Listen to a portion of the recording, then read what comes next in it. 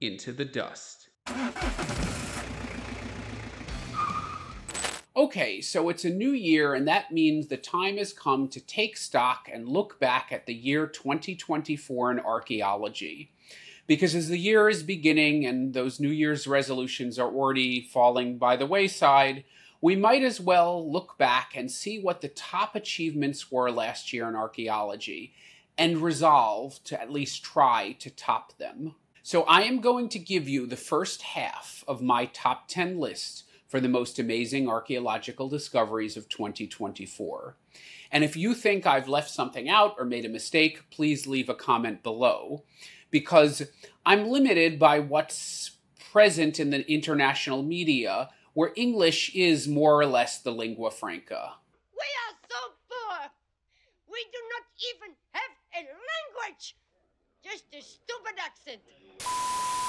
Alright, so here goes the first half of my top 10 in no particular order.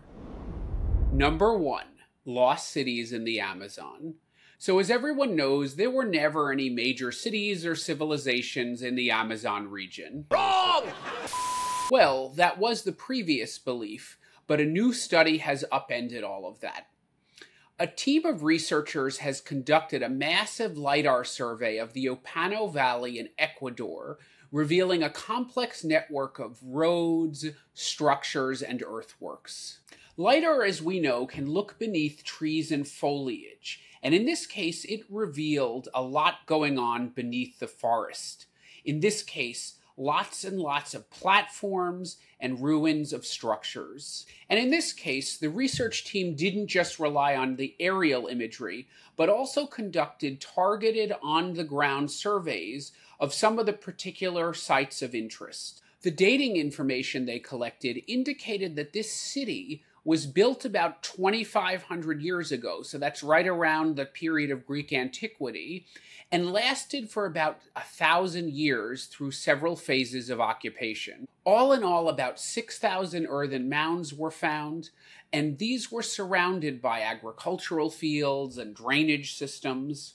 And as for those roads, the largest one was 33 feet or 10 meters across, and 6 to 12 miles or 10 to 20 kilometers long. So, this was a major slap in the face to all the naysayers, and probably will usher in more projects to explore the underexplored and underappreciated archaeology of the Amazon basin.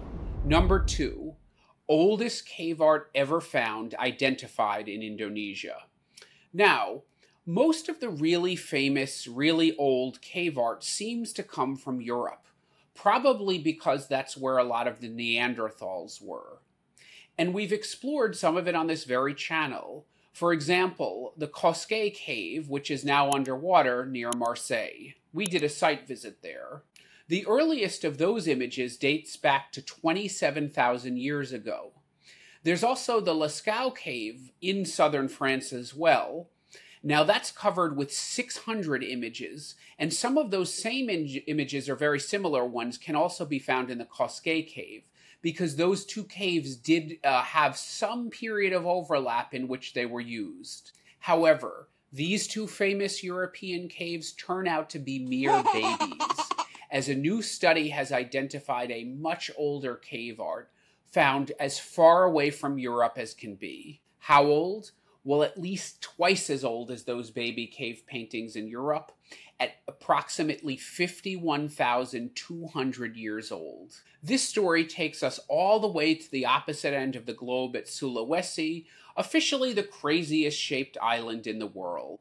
Now, these cave paintings at a place called Liang Karampuang have been known about for some time, and they were previously dated to 43,900 years old using a type of uranium series dating. Now, we're not going to go too deep into the weeds, but like radiocarbon dating, which we've discussed, uranium series dating is a measurement of the half-life of decay, but instead of using carbon, like radiocarbon dating, it uses an isotope of uranium, hence uranium series dating. Well, duh. But this technique is specific to calcium carbonate, which is essentially limestone and coral. They have the same chemical makeup. Now, as we know, limestone is perfect for making those caves with all those stalactites and stalagmites that accumulate over time as the mineral accumulates in very, very thin layers very slowly. And in this case, a new type of uranium series dating was used, which supposedly is more accurate at measuring those very, very thin layers of calcite deposits. And that's just what the team dated, those thin layers that formed over the cave paintings. So by finding out the age of the layers, they could find out when the cave paintings would have been last made. And this method raised the age of the paintings by 7,300 years, from 43,900 years old to 51,200 years old. So this study right here establishes these cave painters in Indonesia as the very first cave artists ever identified. Birth of the artist came the inevitable afterbirth, the critic.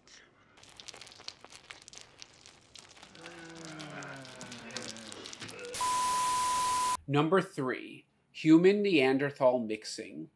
So we know, though we might be different species, humans and Neanderthals have been known to have had relations.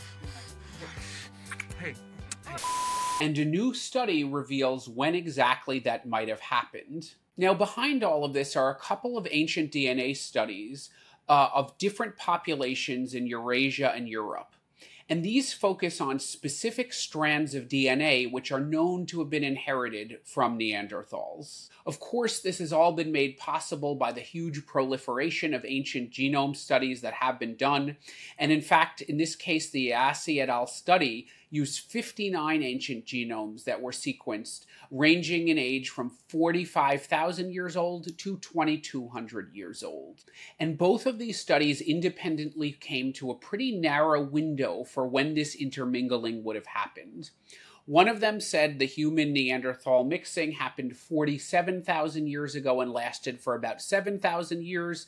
The other 45,000 years ago, lasting for about 5,000 years. And that date range reflects something we often forget.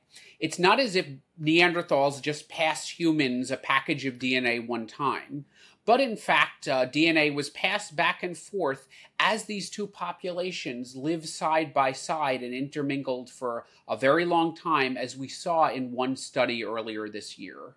Moreover, there have been places identified on the human genome where there really just isn't Neanderthal material.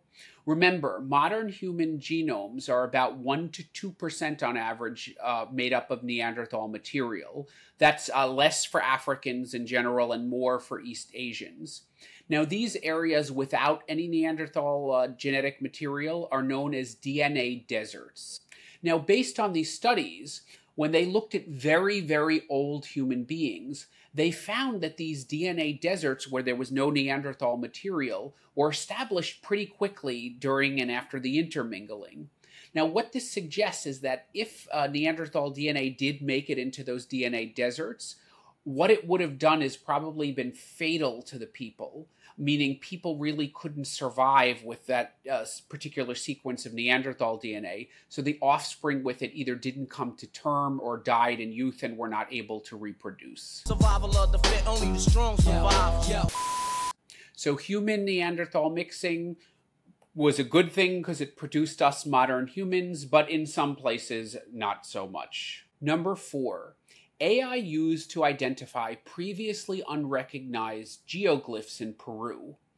Now, even as we know from pop culture, Peru is an archaeological treasure trove. This is due in part to the colorful cultures that have inhabited that region, as well as the high and dry climatic conditions in the Andes, which are perfect for preservation. So we've got perfectly preserved mummified people, high-altitude cities like Machu Picchu, a tradition of purposely elongated skulls used to great effect in Hollywood, although interpretations of that last one vary widely.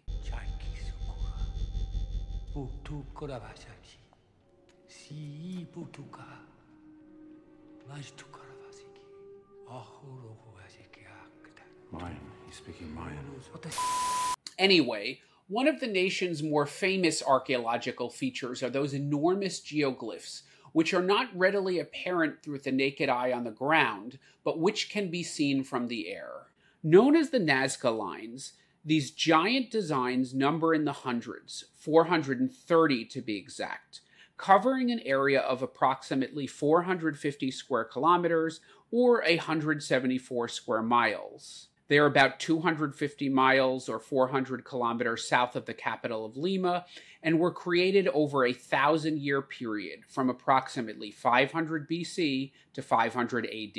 Created by making incisions into the land and filling them with different colored dirt and rocks, the figures depicted are mostly zoomorphic and natural shapes, so like spiders, birds, monkeys, lizards, trees, etc. Given the elaborate nature of these designs, their utter lack of a utilitarian purpose, and the amount of sheer skill and labor that would have gone into creating them, they're assumed to have some kind of a ritual purpose. And you can take a drink.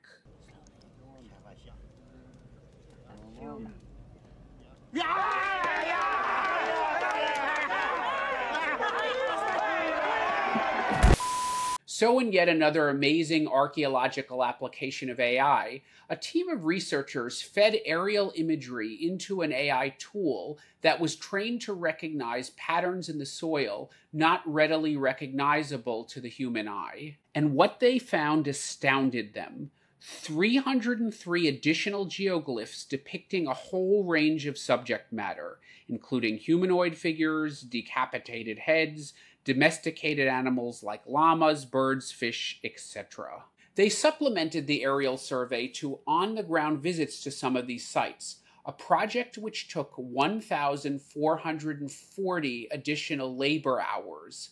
Talk about getting your steps in. With all these new amazing tools that science is giving us, AI, advanced imagery, ancient DNA, you can see how much it's transforming archaeology. There's just an innumerable amount of secrets out there waiting to be discovered right under our very noses. Number 5, Reindeer Hunter Wall.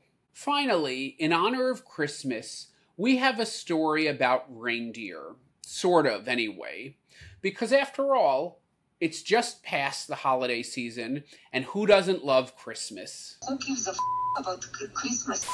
Recently, a team from the University of Kiel was conducting an underwater survey of the Bay of Mecklenburg using hydroacoustics, which is basically sonar. And they noticed something really strange. A long, unnatural-looking row of big stones that were placed in a line, about 6 miles or 10 kilometers off the shore, in 20 meters or about 70 feet of water. Shaped like a flattened S and running for about 0.6 of a mile or 1 kilometer, the structure immediately raised the curiosity of the researchers who decided to investigate further. Once they saw this thing up close, the researchers knew that this thing had to be man-made, as Mother Nature would not have piled up that many stones all in a straight row like that. And how many stones would that be? 1,673 to be exact, most of which weighed under 100 kilos or about 220 pounds, though the wall did incorporate a natural boulder that was approximately the size of 7 sedan-sized cars. And how old was this thing? Well, the area had been flooded by the melting of the glaciers after the last ice age about 8,500 years ago, so that would be the minimum possible age. However, radiocarbon dating of wood samples from the site indicated an age of about 10,000 years, putting it squarely in the Mesolithic era and making it perhaps the oldest large megalithic structure in Europe. And its purpose? Well, you can hold your beer here because we are going to be avoiding the dreaded R word.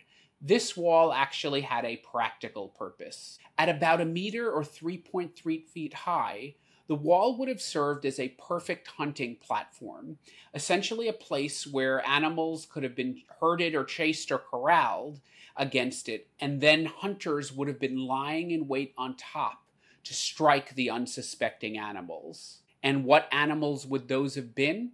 Well, back in the day, when it was much colder, those would have been reindeer, and we actually see this in ancient cave art as well. So this was the place where our ancient ancestors essentially got to butcher Rudolph. And I bet that future studies may go looking around for some bones if they're perhaps preserved there. Now, I know that puts a little bit of a damper on the holiday spirit, but the holidays are over and hey, everyone's got to eat. So as this study shows, both today and a really long time ago, humankind really does like to build walls. It's just something that we do. Build that wall. Build that wall. Build that wall. All right, so there you go. 5 discoveries that changed archaeology in 2024. Stay tuned to the second half next week. Hey, if you like what you heard, give me that thumbs up below, hit that bell to subscribe, or if you want to support more independent archaeology content, consider contributing to my Patreon, where you can enjoy some exclusive members-only benefits and other goodies. Until the next dig.